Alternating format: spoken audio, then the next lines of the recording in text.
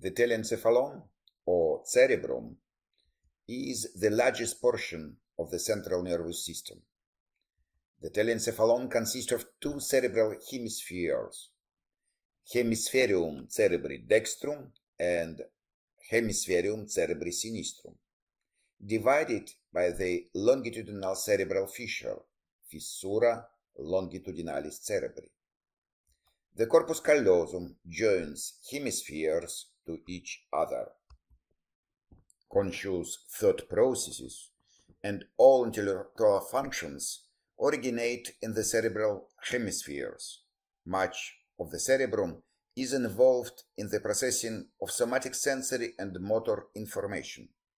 Somatic sensory information relayed to the cerebrum reaches our conscious awareness, and cerebral neurons exert direct, voluntary, or indirect, involuntary control over somatic motor neurons.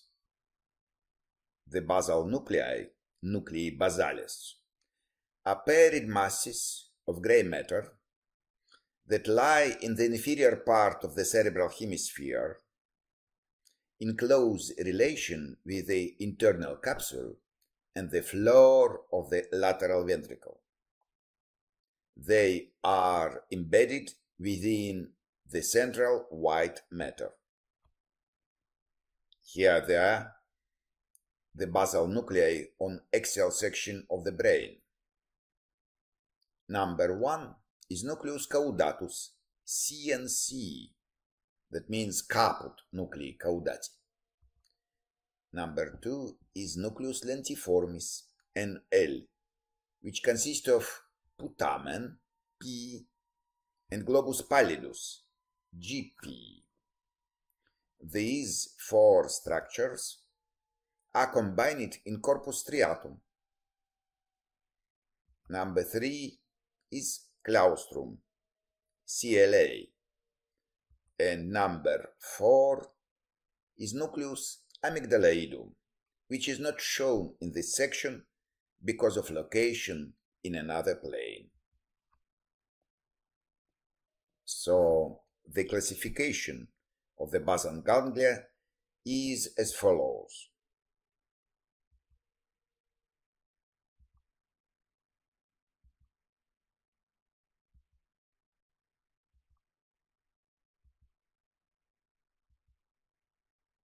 Now, what are the functions of the basal nuclei?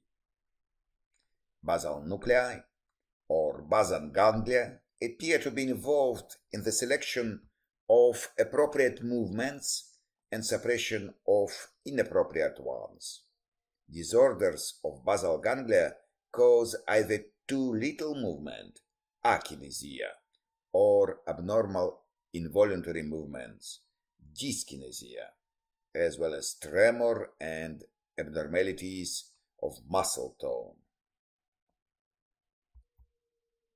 The claustrum appears to be involved in the processing of visual information at the subconscious level.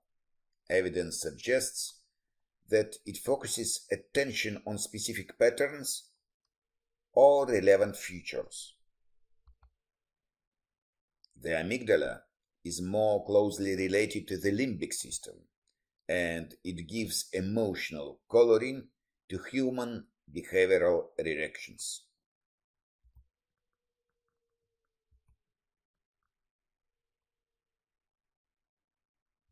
The globus pallidus controls and adjusts muscle tone to set body position in preparation for voluntary movements. To better understand the relative positions of the basal ganglia in the cerebrum, let's draw a basic diagram together, sequentially. So, this is axial section of the brain. So, RCC is rostrum corporis callosi.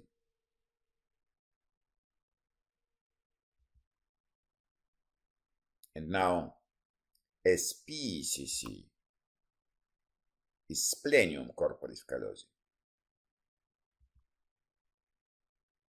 Now, TH is a thalamus. Now, CNC, caput nuclei caudati.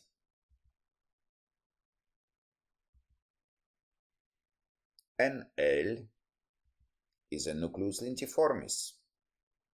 It consists of P, putamen, and GP, globus pallidus.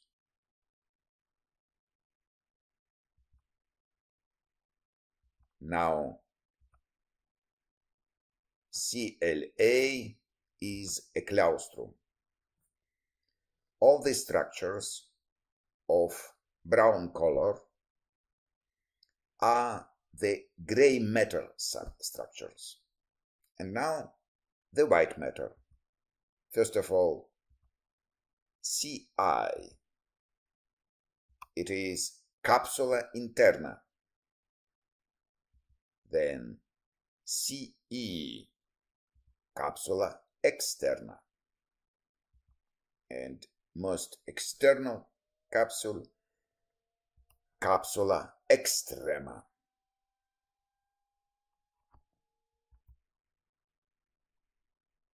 We are almost finished depicting the basal ganglia.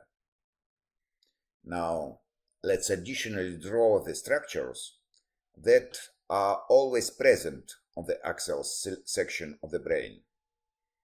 So, SPVL, what is it? It's cornu posterior ventriculi lateralis. And now CA, calcar avis, an elevation on the medial wall of the posterior horn. It is formed by the projection of calcarine sulcus, which stretches on the medial surface of the hemispheres. So, SC is calcarine sulcus or sulcus calcarinus.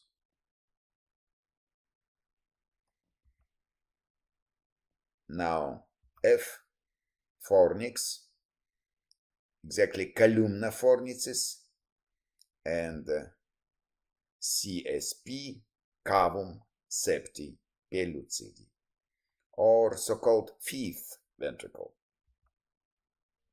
Now, cerebral hemispheres, axial section, diagram, and MRI image.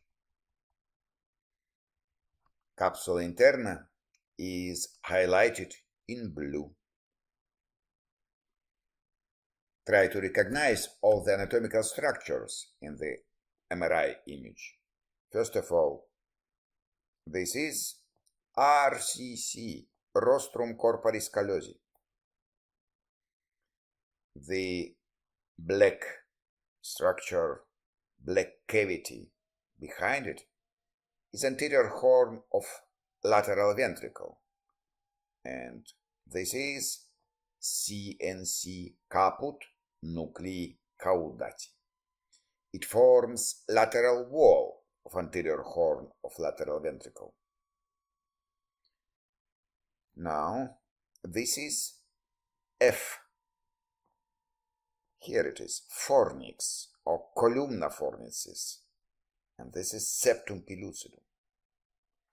So, behind the fornix, this narrow cavity is ventriculus tertius, third ventricle. Here it is, between two thalami. So, here it is thalamus, and this is also thalamus. And now, we can see the foramen of Monro. The arrow demonstrates on the diagram foramen of Monro. The foramen which connects third ventricle and anterior horn of lateral ventricle. So this is foramen of Monro or foramen interventriculare. So if it is the capsula interna, so laterally to it, we can find nucleus lentiformis. Here it is, nucleus lentiformis, which consists of putamen, globus pallidus, three dark structures, putamen and globus pallidus. Altogether, they form the nucleus lentiformis. Laterally to it, we can see white matter. Inside of it, there is a claustrum, which isn't quite good seen, but nevertheless, we can distinguish white matter, which divide nucleus lentiformis and cortex of insula. So this is an insula. In our diagram, cortex of insula is here. So this is sulcus lateralis or sulcus sylvii. If we try open the parietal lobe and temporal lobe, we can find this insula. And now, posteriorly, here it is SCC, splenium corporis callosi, again white matter, and this black structure, again it is the posterior horn of lateral ventricle. This is sulcus calcarinus, which forms here calcar avis.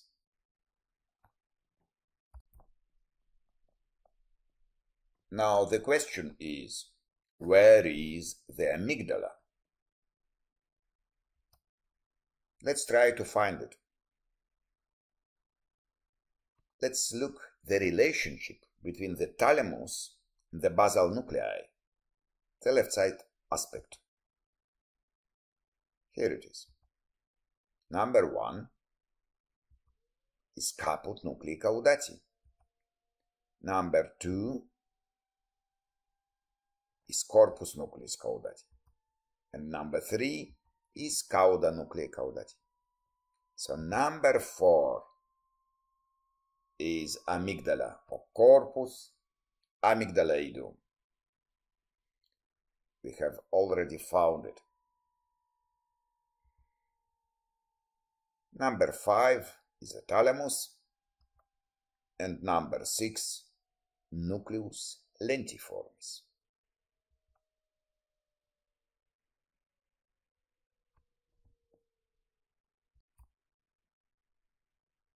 Good picture.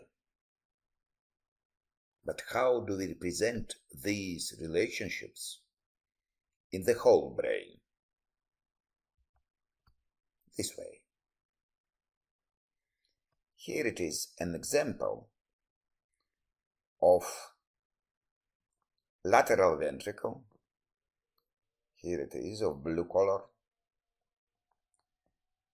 Nucleus lentiformis, capsula interna, amygdala, and all these structures we are looking from the transparent cortex or hemisphere of cerebellum.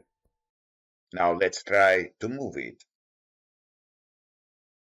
I rotate, and we can see that from left side I have colorized all the nuclei. So here it is, the thalamus, left thalamus and right thalamus. Here it is, the body of caudate nucleus from the right side. Here it is, the amygdaloid body.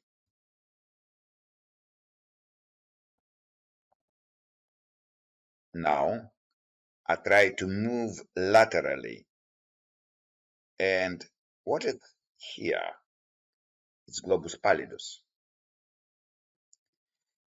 I made it transparent, so we can see this putamen, this thalamus, and between them are globus pallidus. So to find it, we should try to look this space between putamen and thalamus. Now, let's look at another scene. I click to the menu, Scenes, and this basal nuclei with another section. So, what is this blue structure? Lateral ventricle, left one and right one. Between them, third ventricle, aqueductus cerebri, and fourth ventricle. We can see that thalami, left and right, surrounds third ventricle, which is narrow cavity between them. Here it is, the place of connection of lateral ventricle and third ventricle. So practically it is foramen interventricular. Now I turn the specimen, this model, and we can see putamen as a part of nucleus caudatus, and this structure is corpus nuclei caudati. Between them is white matter structure, capsula interna. It divides nucleus lentiformis and putamen, nucleus lentiformis and corpus nuclei caudati between each other. And now I turn from the right side, and here it is, the putamen, which is made transparent. Now I do this way. So we can distinguish all basal ganglia together with ventricular system of the brain. And now let's look at the structure together with one hemisphere. So I click the menu, choose the scenes, and this scene, basal nuclei in left hemisphere. Hemisphere was made transparent, so we can see basal ganglia through hemisphere.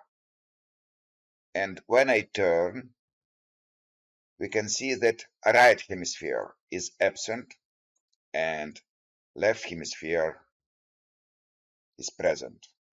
So it helps us to understand relationships between the basal nuclei, ventricular system,